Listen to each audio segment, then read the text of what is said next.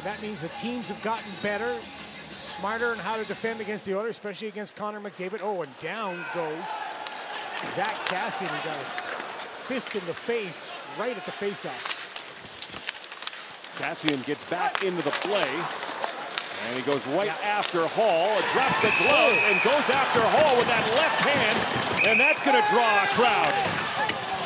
Severson in there, everybody. Severson trying to get a hand free as Hall is trying to get away from Kassian.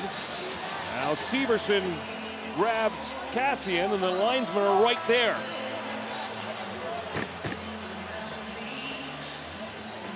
This is not going to turn out well for the Edmonton Oilers. Right at the face-off. It was actually an elbow by Hall. Taylor Hall turns and drills Zack Kassian. And Kassian has not a happy camper, and he's going to go after and target his former teammate in the pros and in junior. Throws a good left hand, but this is going to be a multitude of minutes against Zack Kassian. Referees and linesmen are all huddled as Kassian is already in the penalty box.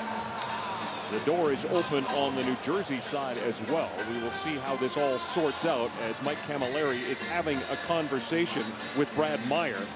And McDavid is also in there listening. Zach's going to be gone. It was the elbow. He's going to get a look at. The elbow came, and now he's letting the guys at the New Jersey bench know it. It was the elbow from Taylor Hall that started all of it, but the elbow was missed at the faceoff. One more look at the elbow by Taylor Hall. Right inside. Watch as Taylor turns, bang, right there. That is nasty. The crowd just saw it on the big screen. Elbow slash fist.